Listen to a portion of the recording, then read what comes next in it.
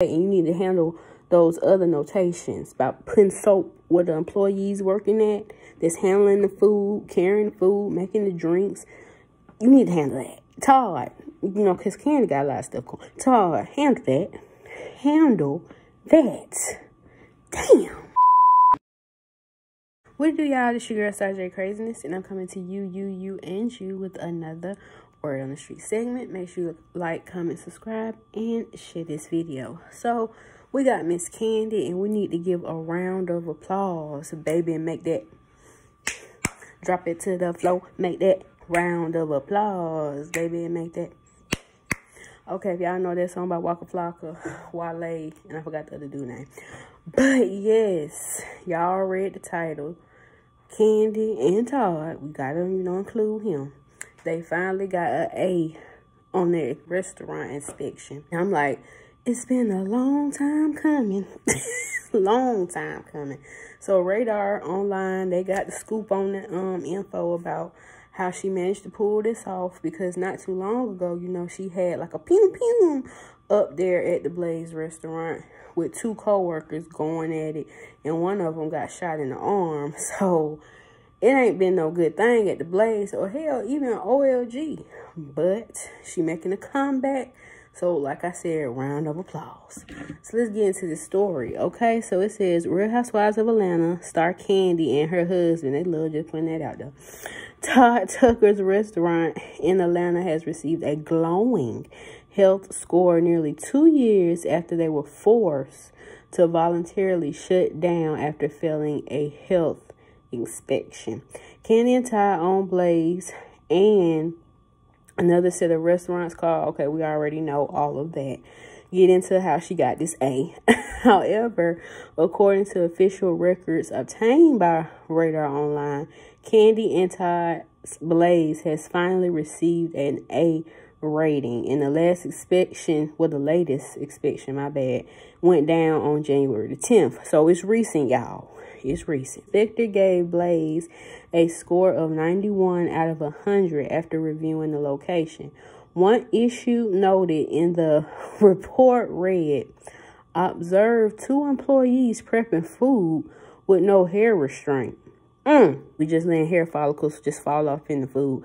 But, you know, I can't even pin that on just Kandi restaurant, because other fast food, not just even restaurants, but fast food, be seeing them when you drive up to the drive-through window, and sometimes they ain't got no hairnet, ain't got no gloves. So eat at your own risk. That's what I'm saying. Eat at establishments at your own risk. So it says CFSM instructed both employees to put on a hair restraint and wash hands, then return to work. And Kandi knows she need to be on that anyway. Hell, Todd need to be on that. Do y'all know? Y'all need to make sure y'all be on y'all P's and Q's, because we might got an inspection coming up, and you need to follow the rules. Okay, we can't be half-ass doing stuff. And not even because the inspection coming up. You need to be doing it regardless. But anyways, we know how the food sector roll. Further, the inspector said, observe no soap in the... Here we go with this damn no soap. I think last time they ain't had no paper towels or something. With all what's going on in the world today, especially with Ronisha, we're going to call her that, Ronisha, still roaming the streets. No, she hasn't packed up and left us. She's still here, people. We need cleaning supplies, especially at restaurants. We need some water and some soap to kill some germs. And if you got hand sanitizer, put that on too. But it says, observe no soap in the employee handing wash sink on cook line. Now, he know he needs some hand, because you messing with my foot. Okay, calm down. Calm down. Observed no soap in employee handing wash sink on cook line and in bar. Now, out of all the sinks that is in the restaurant, the one by the cook and the bar always needs to be supplied with napkins and some soap. Okay? because they are preparing the food or preparing the drinks. But you know what?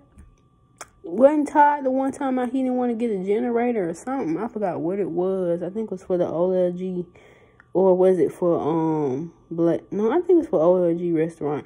How he didn't want to get some because he want to cut costs. Like, okay. Then another notation was observed fish and seafood being thawed out in both prep sinks. Per PIC, they did not have a designated vegetable prep sink. Despite the issues, okay, the inspector signed off on Blaze passing with most flying colors. As Radar Online first reported, the last grade Blaze had received was a B back in July of last year. Before that, it was a C, and that was back in May of 2021.